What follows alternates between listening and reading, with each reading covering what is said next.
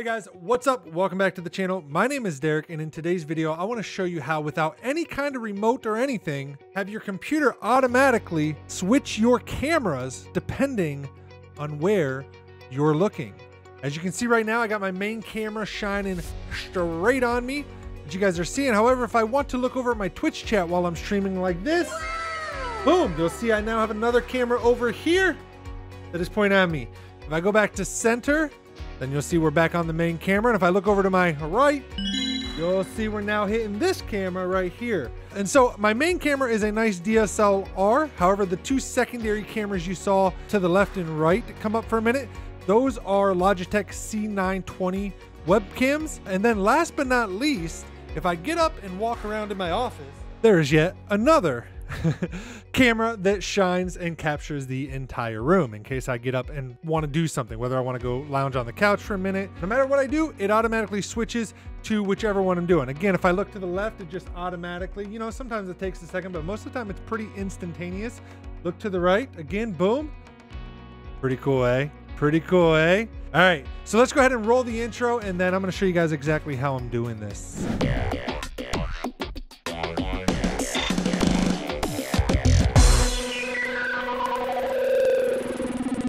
All right, guys, so before I actually dive into how to do this, let me just tell you about the setup a little bit so that you kind of understand what you may or may not need. So in order to run this, you're obviously going to need multiple cameras. And so what I am using is, you know, over the last couple years of streaming, I've picked up cameras here and there, like webcams and stuff. So I'm using an array of webcams to do this. You can use all professional, you know, DSLR cameras, mirrorless cameras. You can use webcams. You can use an Xbox Connect, which I'm going to go over, but you can do all of that different stuff, or what you have lying around basically is what will work for you. So the main camera that I have right now that you guys are seeing me on, that's my Canon M200. It's like a $500-600 mirrorless camera. It lets you swap out the lens, you know, gives you kind of that blurry background if you want it and stuff like that. Then I had two Logitech C920s over there in a desk drawer from when I used to use those before I got more professional cameras and stuff. And so I just pulled those back out and hooked those up to the computer. And then the whole room shot, that is actually an Xbox Connect that I have the hardware to hook it to my PC, and I can use it basically as kind of a webcam type device. The nice thing about the Xbox Connect is it has a super wide angle lens, so it works great for something like that, and they're not very expensive at all. So now let's actually get into how this works. So you have 4 different cameras. You don't need 4, you could do 3. You could just do the center, the left, and the right, which they're not changing anymore, obviously, because I have it turned off so that I can, you know, show you guys what's happening. Also, real quick, just to give quick credit, I did not find this software. Epos Vox, I think that's how you say his name. He actually did a YouTube video on this as well, but it was a little confusing for me to follow some of these setup parts, so I wanted to do it as well and just kind of walk you through some of the issues I had with setup and how to fix those. All right, with that said, let's go ahead and jump to the desktop, and then we will take a look at the software that allows you to do this. Okay, so here we are on my desktop, and you can see I'm using a program called Your Director AI. I'll stick a link down in the description that takes you to their website. You have to sign up for like an account on their website and purchase the product for free, which tells me that most likely eventually they're going to start charging some kind of a monthly fee or yearly fee or one-time fee, but it tells me they're probably at some point going to start charging for it. But as of right now, it is free to use. So what you do is, in this program, the way this program works is you set up a tracking camera inside this program.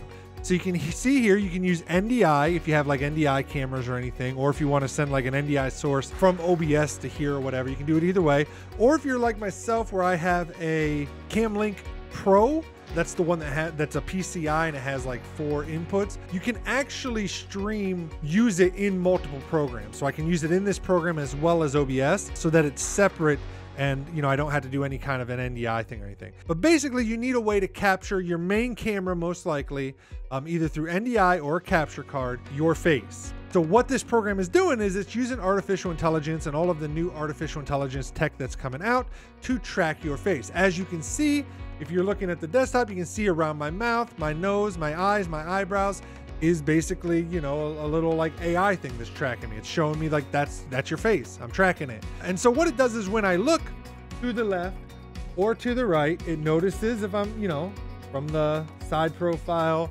or if it doesn't see my face at all, it switches, depending on which one of those happen, it switches between OBS scenes. So you connect this program to OBS using OBS WebSockets. You do currently have to use version 4 of their WebSockets. The newest one comes with version 5, so you might need to download the WebSockets 4 plugin, which is not a big deal. But it uses that. When you connect to it, boom, we connect. Now, if you see, if I look to the left, it's gonna go to scene camera only, and I forget what it's called. Let's take a look. Camera only 2. And then depending on whether you're looking at the center or you're looking to the left, you can see the left light now lights up. Or if you're looking to the right, and again, the right light lights up. Or if it doesn't see your face at all, it goes to the out of tracking. It says out off, out of tracking one, which will go to a different scene. And then you can set a scene for each of these. So what I do is, let me go ahead and turn it on for a minute. When I'm looking straight ahead, the center tracking one, boom. So then when I look to the left, I got a camera here that comes on. I look to the right again, there's a camera here. And if it doesn't see a face out of tracking, so like this, it takes a second though to pop up, but just because the other camera takes a minute though, there you go. Then it switches to the 4th camera, which is a room camera. As you can see, as soon as it sees my face, it's back to the center. Again, left, very, very cool, right? Back on the desktop. So I use this mainly in my just chatting phase of my streams. The camera is full screen in OBS, and depending on if I'm looking straight ahead, to the left, right, or if I'm walking around the room or whatever, that's where the program chooses which camera basically to choose.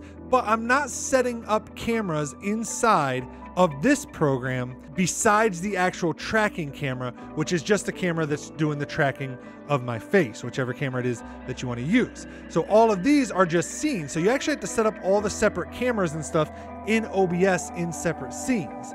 Unfortunately, it doesn't work with like sources or anything like that. It has to be separate scenes, and you can only choose like one combo, or you'd have to go in here and switch them all, which means if I have gameplay on the screen and I got my little camera kind of like how it is now, I can't just switch that camera in the bottom right without changing full scenes again. But if I, want to have my just chat and change, you kind of see the dilemma. Anyways, there is a way to block and unblock with a hotkey. You can set the hotkey to whatever you want. You can see the red light's on, which means it is not like it's blocking, it's not switching the OBS scenes. So you can set that, like if you go into a game, but when you're doing the just chatting, you want it to switch cameras and stuff. In the game, the front one's probably fine or whatever. So you can do that, which is nice. And then, like I said, the tracking camera you just set up here, it can be your main camera as well. If you have a capture card that doesn't allow you to use it in both applications at the same time, OBS and the Your Director AI, what you can do is you can use it in Your Director AI and then just use Your Director AI Virtual Cam to go ahead and then capture the virtual cam inside OBS, which will be the same camera, but obviously it won't have the tracking blue lines over your face and stuff. So that works really well. I've done it both ways. With the CamLink Pro, I can use it in this program as well as in OBS, so no worries for me. And then the other thing that you need to know is it connects with OBS WebSockets. So the newest versions of OBS uses OBS WebSocket 5. You need OBS WebSocket 4 currently. So you have to download the plugin for 4, which is the older version, to use this program. Hopefully they'll upgrade it to 5 eventually. I'll leave a link also where you can get this software down in the description. However, a couple things to note. It is free software. However, you have to buy it for free and like make a license and account and stuff. My guess is they're probably going to start, as it gets popular, they'll probably charge a monthly fee or a yearly fee, or hopefully maybe a one-time fee, although most software companies don't do one-time fees anymore. So, it's free, but it could become paid, so just be aware of that. And then the last thing I'll mention is you can also fine-tune the CPU GPU usage. If you want to use more or less, the more it uses, the quicker it works and the more accurate it is. And then also you can set your camera's position. Maybe it's off a little bit one way or the other. You can adjust where the camera is relative to you with this dial here. And then it kind of just tells you what it's using in terms of GPU, CPU, things like that. Again, very cool software, pretty easy to set up once you understand that you're only setting up the tracking camera in this program, and then everything else is getting set in OBS, and you're just selecting the scenes down here that you want to happen depending on how it's tracking your face, whether to the left, whether to the right, or whether it doesn't see your face, or if it's centered. Also, shout out to EposVox. I did not find this software. He did a video on it. You should definitely give him a follow on YouTube because he's an awesome streaming tutorial creator or just, you know, streamer in general that shows other streamers how to do some really cool stuff, like myself, or like maybe Alpha Gaming if you're familiar with that channel on YouTube. So very similar to those styles. Definitely recommend checking them out. All right, thank you guys so much for watching this video. Hope it helped you out. If you guys liked it, don't forget to hit the gosh darn like button. I appreciate it very much. Subscribe as well. I do tech videos. I do streaming videos, streaming tech videos, stuff like that. So hit the subscribe button. Love your faces. Thank you guys for the love and support. See you on the next one. Until then, peace out, everybody. Later, nerds.